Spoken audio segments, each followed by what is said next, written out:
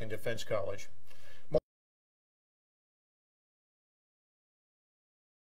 Thank you for your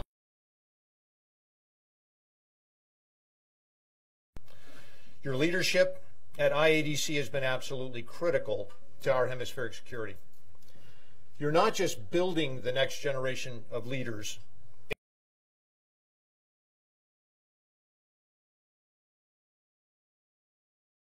our very definition of what a modern 21st century military looks like.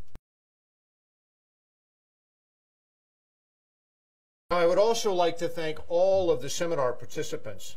I'm very interested in hearing your thoughts, and I assure you there will be time for your questions after my remarks. I'm particularly interested in hearing what you've learned and what has struck you over the last couple of days. I will keep my remarks short, but when the time comes for questions, happy to take any questions you may have either about the topic of this conference or the work that U.S. Southern Command does throughout the region. Now, some of you may be wondering why I'm here. Some of you may in fact know this is the third consecutive year that I have asked to speak at this specific conference. Now, why is that? Simply put, gender integration is an issue that I care very deeply about, both professionally and personally. Over 4 decades ago, in 1974, I first raised my right hand and I swore an oath as a midshipman to lead a life of service and honor. I've seen how far that we have come in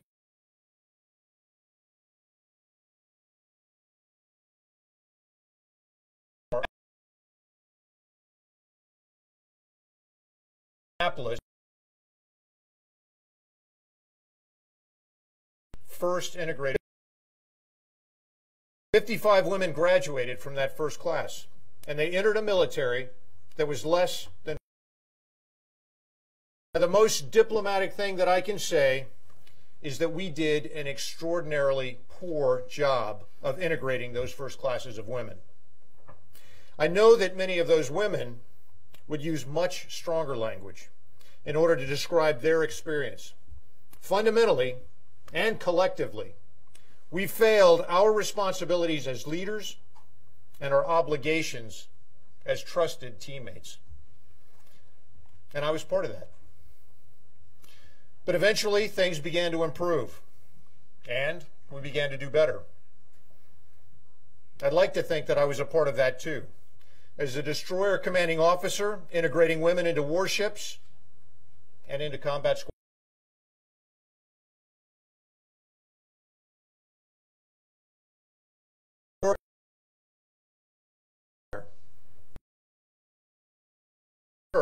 Blazed trails, broke ceilings, and paved the way for many of you who are sitting here today. Today, across all branches of militaries and in nations all around the world, women are performing their duties with honor, with professionalism, and with competence in every imaginable role. I'm proud and I'm humbled to serve alongside you, and I'm honored to speak at an event like this. Now, although we've come far, and perhaps some have come farther than others, the complex global security situation brings an urgency to press effective gender integration. As junior officers, you'll face a world unlike any that we have seen before. Our security environment today is more complex and more unpredictable and far more volatile. You will serve in a wide spectrum of missions across a wide range of conditions. You will come into contact with incredibly diverse populations and environments. Even peacekeeping has changed. 2/3 are currently serving in active conflict zones. Thanks to borderless challenges like criminal networks and violent extremism, the line between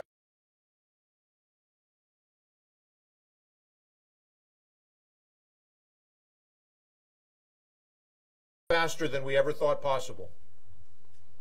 This new world comes with new demands on our militaries and on us as service members, as leaders, and most importantly, as teammates. The missions in which you will serve will deeper cohesion, better and unbreakable trust. And trust is the central pillar of combat effectiveness. It's the essential core of unit cohesion, the principle that binds us together and underpins our commitment to leaders and to one another. We can only operate at the speed of trust. Ultimately, trust really comes down to this. Trust is knowing that you who bring the best set of characteristics and competencies to the fight. Trust is knowing that you have teammates who have your back and have the skills to get the mission done, who each bring unique strengths and perspectives that, when combined, create the most competent, capable, and effective team. Ultimately, this is why gender integration remains so important. We've seen that military teams that integrate fully qualified, capable women into the full spectrum of military operations directly improve their operational effectiveness. In Afghanistan, integrated teams help build trust with local population, operational environment for us and for our coalition forces. In Africa, integrated peacekeeping units are better able to cross, most of you already know. Operational effectiveness depends on more than just an accumulation of our military capabilities. Operational effectiveness lies in accepting and in valuing differences as strengths. When we respect different opinions, we build trust and mutual confidence with people all around us. When we aggressively pursue, including perspectives outside our own boundaries, instead of staying inside our comfort zone, we create unacceptable asymmetric challenges to our adversaries, and we improve our situational awareness and our strategic posture. Ultimately, we are far more effective at achieving the security objectives assigned to us by our governments, but more importantly, expected of us by our people. But more broadly, there's also a compelling body of research outside the military tend to be more creative and more innovative. As we're more likely to introduce radical new innovations to the market. And without question, if we want to succeed in the 21st century security environment, we're going to need the most creative and innovative teams possible. Building these types of teams involves tapping the full talent, initiative, and potential of all of our men and women. And let me be clear, integration isn't something that is simply nice to do. This isn't about checking a box or meeting a quota or satisfying some popular agenda. This is about building and fielding the best possible teams, the teams that we need to compete and to win in complex environments. And the only criteria for joining that team are competence and character. Size and physical strength alone do not make the soldier.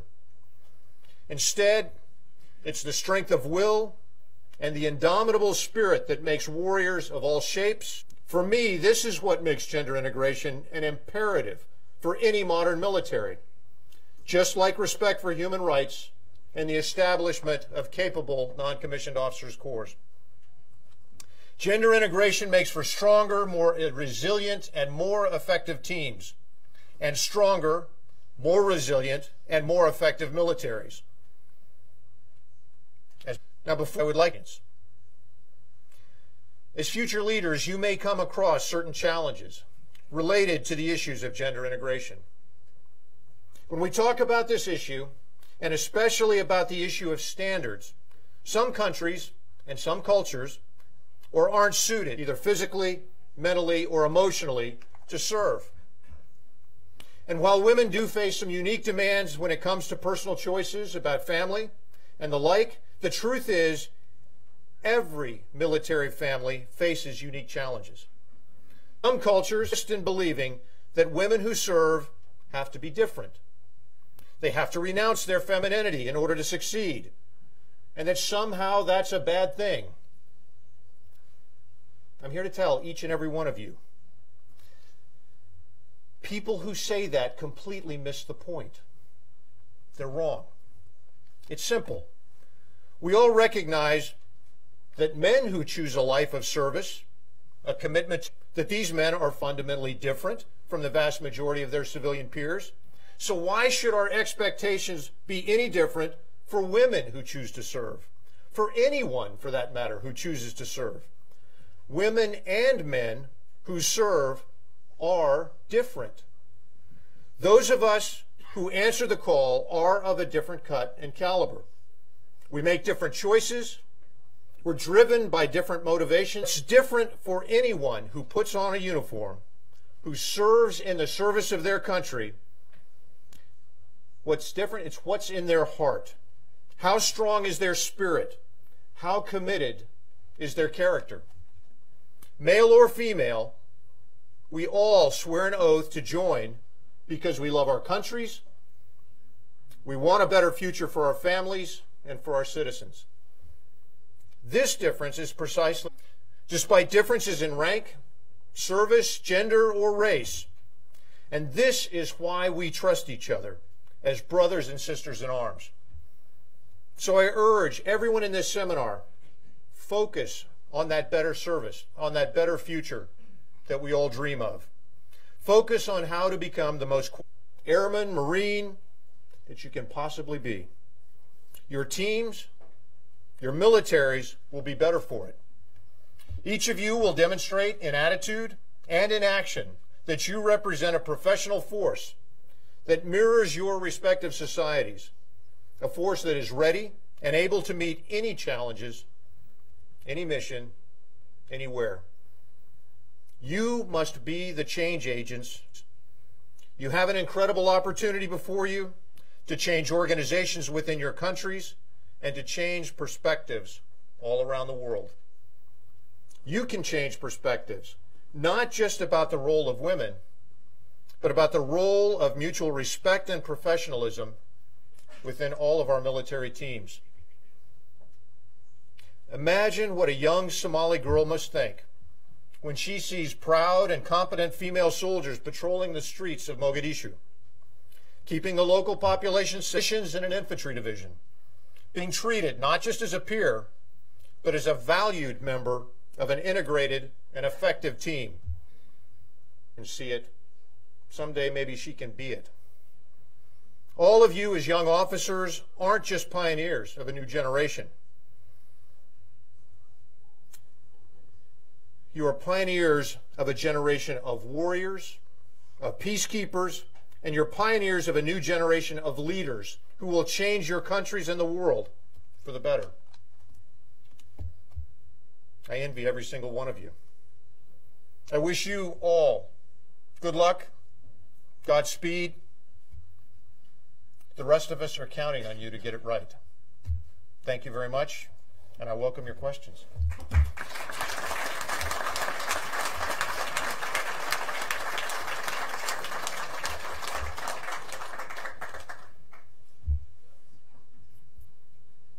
I was assured this was not a shy group. Yes, ma'am. Good morning, sir. I am a Lieutenant Colonel from the Professional Reserve Forces of Colombia. What would you recommend 50 to do to make that integration that you talk about?